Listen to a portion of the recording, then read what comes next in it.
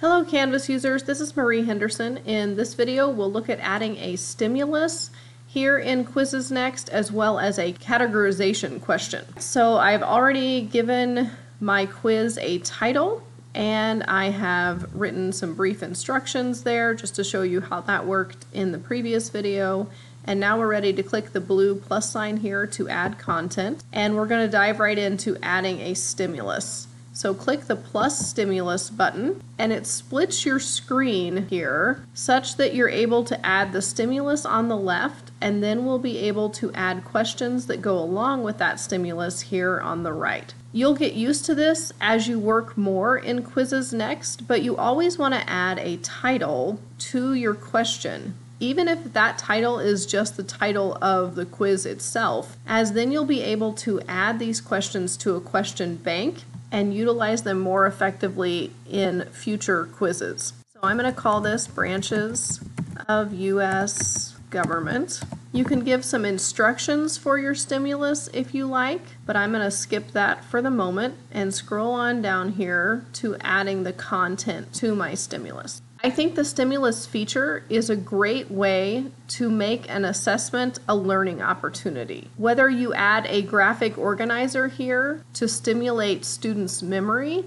or you embed a YouTube video to give students more information before they answer the questions, a stimulus can be used in a formative and summative quiz to further the learning in your classroom. So I'm going to demonstrate here how to add a YouTube video as your stimulus. So if you click here into the box and then click to insert or edit media, we're going to embed a YouTube video. So select the second tab here across the top, and then over in YouTube, when you click the share icon below the video you're wanting to embed, the first option here is to click embed, and then an iframe code appears. You have a couple of options for how to embed that, but if you click copy here in the bottom right, the link has been copied to your clipboard, and back over here in Canvas, you can paste that code in, click OK, and your video loads right here in your stimulus. If it helps you later to have the source URL or the original link so that you can find it again easily, I'm going to go back over here to YouTube and close the embed option and instead just grab the share URL and paste it back over here in Canvas.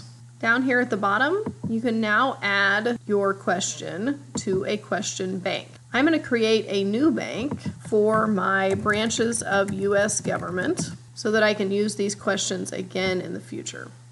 So I'm going to click add, and now you'll see the stimulus here at the left, and I can attach a question here at the right. So the first type of question we need to learn how to use is the categorization question. So I'm going to click plus categorization and again give my question a title, Branches of U.S. Government. I might specifically put categorization so I know later what type of question this is. For my question stem, we're going to drag and drop items to the appropriate category of government.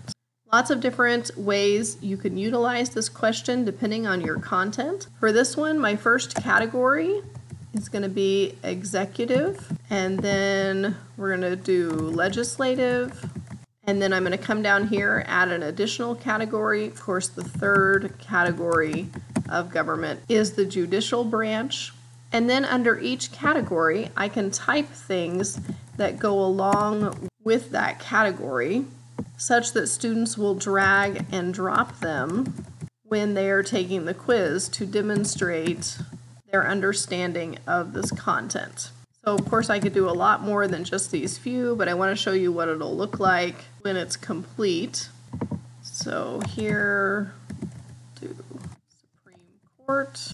I'm sure there's something on this screen that I've misspelled, but we'll go from there. If there's something that doesn't belong to any of the categories you've selected and you just want to add a distractor, you also have that option here. And then additionally, in the categorization question, you have the option to show an on-screen calculator, to align the question to outcomes that you've built, and then my favorite, to add the question to a bank so you can use it again later. So we're now adding to an existing bank, our branches of U.S. government, and we'll click Add. And we can move on then to attaching more questions to the same stimuli, or if we're finished with that stimuli and ready to just add additional questions in general, we can come down here to the bottom and click the Add Content button. As always, if you have questions or need further assistance, please don't hesitate to reach out. Thank you and have a great day.